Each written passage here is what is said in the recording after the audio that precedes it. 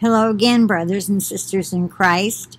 I just checked the comments, what do you call them, spam, likely spam, and then came back to respond to them because some of them were perfectly fine and I okayed them to come into the regular comment section. So we have another prayer request. Now, for this other prayer request, okay, let me find it again. I got to pull this in the front. Okay, it was Aubrey McCloskey said, if anyone here could, would you all say a prayer for my 5-year-old daughter, Daphne? She is sick, fever, chills, stomach upset, and now starting to cough.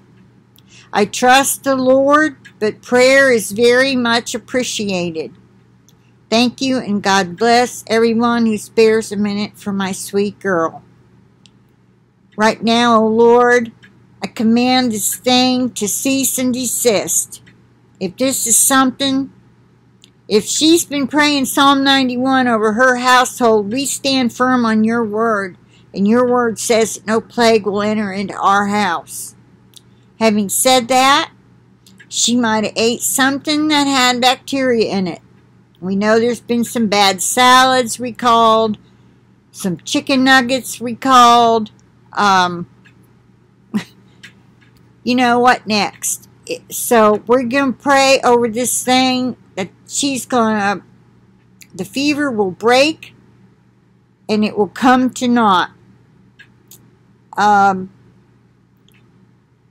I'm sure as a mother you know the things to do for these symptoms, and don't let the fever get too high before you call a doctor.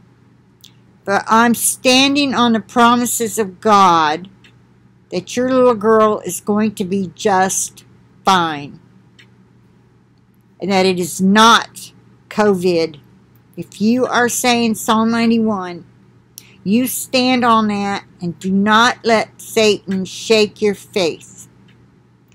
You say, or however you do, your spiritual armor, you lift that shield of faith and that sword, which is the very word of God, quick to divide the lies from the truth, and you tell that devil no weapon formed against us will prosper. In Jesus' name, I pray. Amen and amen. And everybody said, amen. All right. You tell your sweet little girl she's going to be just fine. And we're all going to go to heaven soon and have a wonderful time together. No more sickness, no more injuries, no more disabilities, no more worries, no more sorrows.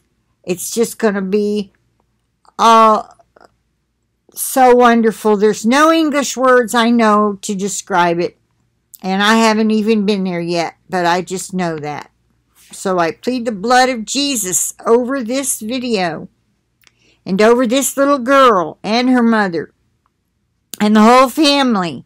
And I say that no plague enters into that house. And it is not COVID-19. It is something else, and it will pass quickly.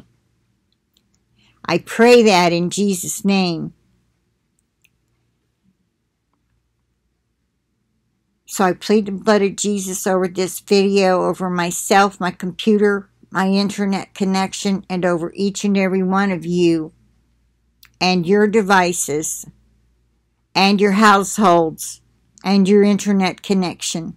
And I say again, no weapon formed against us will prosper. Thus saith the Lord in his word. Isaiah 54:17 says that, and we can stand on it. The word of God is true, even though some of them might have been skewed here and there, and Satan's tried to confuse people. When you read the whole chapter and pray for interpretation. You'll get it. And look up the original words and all the possible meanings of those words. It can be done, and it'll dispel confusion and the lies that people, pastors mainly, and some people on YouTube have learned from previous pastors, and now they're passing it on because they believed that man was right. Very few sat under a woman. I did at the church where I was baptized in the Holy Spirit and in water. There was a woman preacher. And I know the Bible does say that women are not supposed to preach over men. But she wanted to have a community church that everyone was welcome to without putting a denominational name on it, but where people could get filled with the Holy Spirit and the other gifts. Anyway, that's been a long, long time ago. With that, I'll say bye for now. I will talk to you later.